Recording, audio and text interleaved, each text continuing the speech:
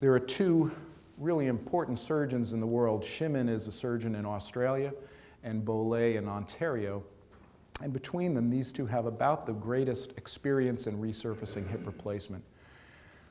And on their websites and at manufacturers' meetings, they say this is the greatest thing since sliced bread, all the claims I showed on the earlier slide. When they have to submit their results to an actual peer-reviewed editorial board or present their results in front of surgeons like me, they're much more cautious and much more restrained, and they openly state, this is from just 6 months ago, a year ago, the results are similar to and the complication rates comparable with those of conventional hip replacements. And in fact, we only really have published results of 2 to 5 years, so we're still very early in the idea of hip resurfacing as the final solution.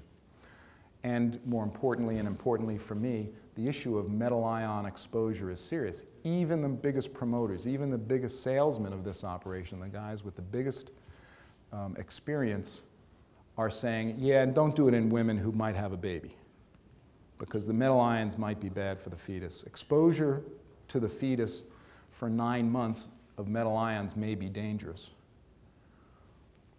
And people like me would say, well, what about the woman? She's going to have this thing in for 40 or 50 years. Aren't you worried about that? So that is one big problem that hasn't been answered. At best, I would say today, resurfacing hip replacements are controversial. They may turn out to be fine, but we just need more time.